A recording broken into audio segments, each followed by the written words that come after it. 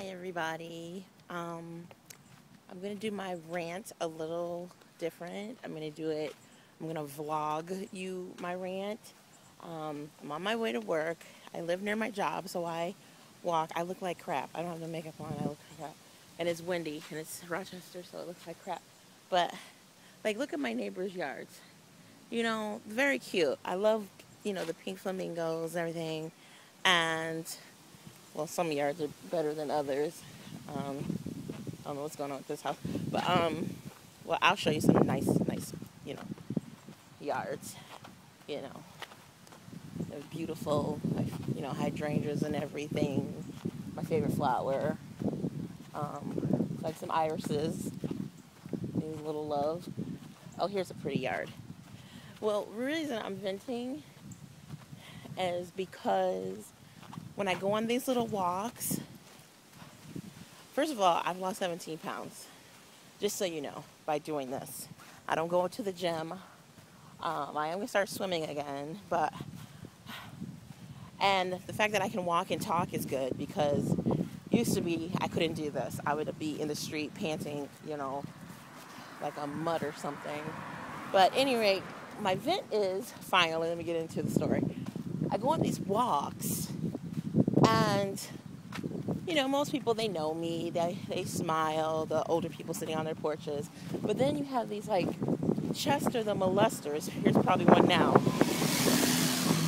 Blasting his music. It's not even summer. I have look what I have on. It's June, Rochester. We haven't had the sun here since 1953. So they drive around with these sunglasses, windows down. They honk their horn at you, someone would be flattered. I'm not. It makes me feel like I'm like Mr. Ed or something, and I'm supposed to look at you like, or they'll say, baby, you need a ride. What woman has ever gotten into your car, unless you, tricking or something, but what woman will get into a strange man's car because she needs a ride? If I need a ride, I have plenty of singles on me to get a goddamn, excuse my French, taxi. And first of all, I love it when you need a ride. Well, fool, I'm on my street already. But if that was your son, if that was your daughter, or son or daughter, would you want somebody doing that to them? Objectifying them, honking, like, come on. That's like the bottom of the totem pole, how to get somebody's attention.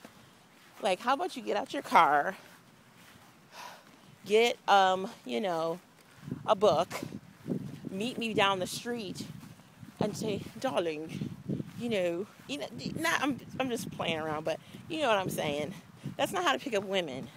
And if that's how you pick up women, you're pretty pathetic, and I can give you some lessons on, how to be more accessible to chicks and stuff.